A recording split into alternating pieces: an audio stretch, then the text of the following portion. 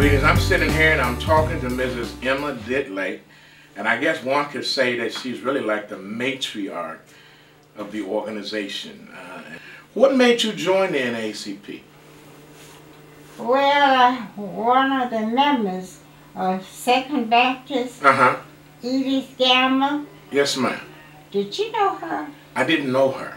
Well, she was a member of the NAACP. And she wanted to go to the meeting. Okay. And a lot of times she didn't have a way to go. Okay. And the Lord had blessed me to have a car. So you was Weldon and Didlake back in 1945 then, huh? Right. You was driving, amen. I imagine you've seen a lot of things over the years. Do you think that the NAACP has made a contribution, has done some things important for us as a people in this country? Well, I think we have, I said we because it is NAACP and yes, I'm a part of it. Yes, you certainly are. You are the matriarch. We have caused a lot of things to happen that was in our favor, I think. For one thing now, I think through it we have witnessed a black president. Well, but now that you've seen it, when you heard that he was elected, Barack Obama was elected president, what went through your spirit? How did you feel when you heard that?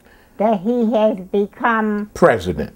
President? Yes. What did you think? It went through my mind that the black race and the black, not only the black race. Yes. The other. Everybody. They would be lifted through the word of God, through him. I mean, can I ask you a personal question? How old are you? Well, you are a mathematician too, aren't you? I try to be. Math wasn't my favorite subject, though. Yeah, you asked me the question. Now, since I came into the world, they say, in 1905. Bless your heart. 1905. And each year, add up on that. Bless. So using my mathematical skills, I should figure that out. That would make you about 108 years of age. God has mightily blessed you. As I conclude, I want to ask you, there are a lot of young people that are going to be seeing this who've never met you, and they've never even been around someone who's lived as long as you have lived. You were born before the NAACP got started. I mean, what do you say to young people about what they should be doing?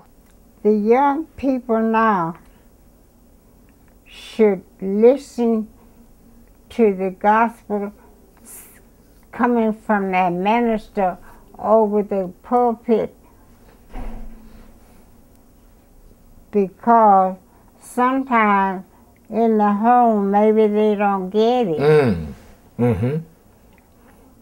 And that is, seek the Lord for guidance,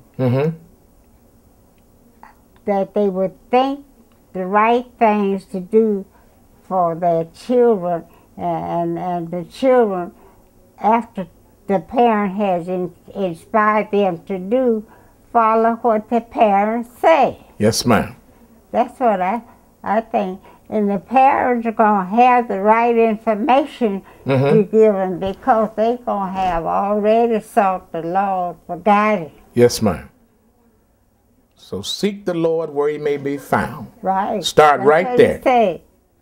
Right there. And listen. And then go out and do something.